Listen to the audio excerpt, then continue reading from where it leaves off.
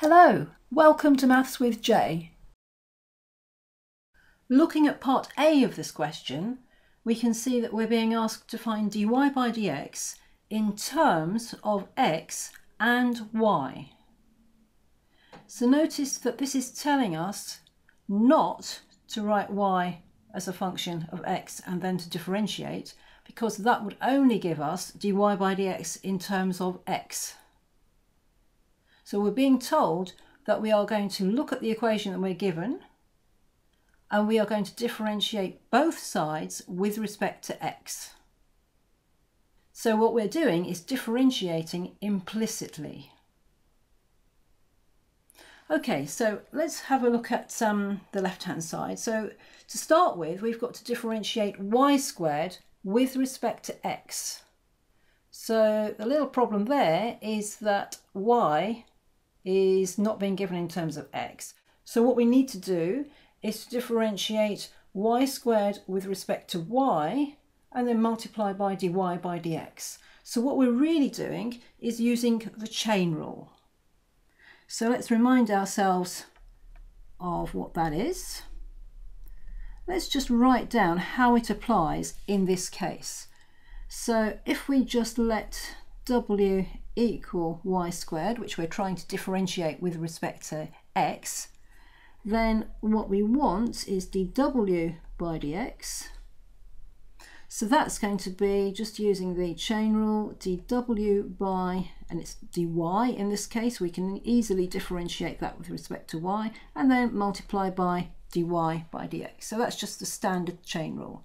So in this example, because w is y squared, working out dw by dy gives us 2y, and then dy by dx, well, that's just going to be dy by dx.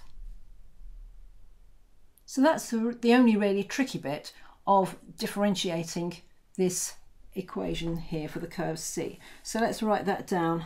We have got 2y dy by dx, and then differentiating minus 3y with respect to x, we get minus 3 dy by dx.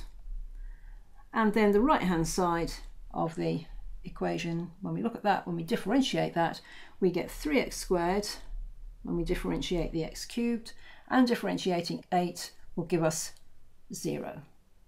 So we have differentiated both sides of the given equation with respect to x. And the question is asking us to find dy by dx.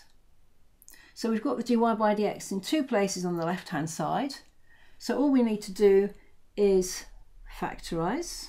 So let's write down dy by dx and open a bracket, and it's being multiplied by 2y and minus 3, and that's equal to 3x squared. So then dy by dx is going to be given by dividing both sides by 2y minus 3.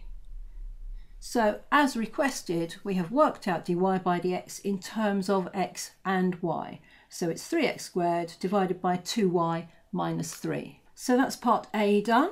So now let's look at part B. So the question starts with the word hence. So that's telling us to use what we've just done. So it's saying find the gradient. The gradient is dy by dx. So let's just write that down. So gradient equals dy by dx. And then it's asking us to find that at the point where y is 3. So we need to do a bit of working out for that, don't we? So let's just get rid of the chain rule. We've finished with that now, haven't we?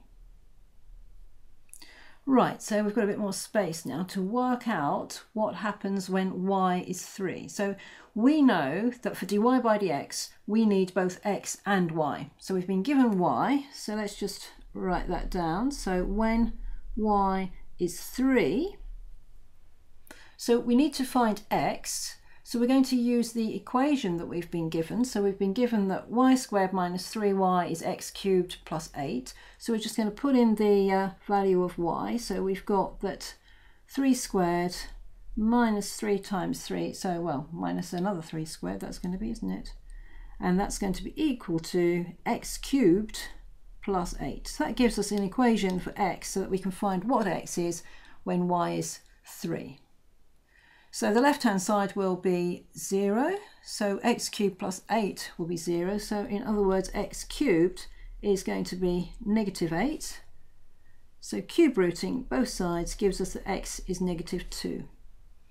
Right, so we've got both x and y, so we can substitute them into our equation for dy by dx. So we've got 3 times x squared, so 3 times negative 2 squared for the numerator, and then we've got 2 times 3, subtract 3 for the denominator.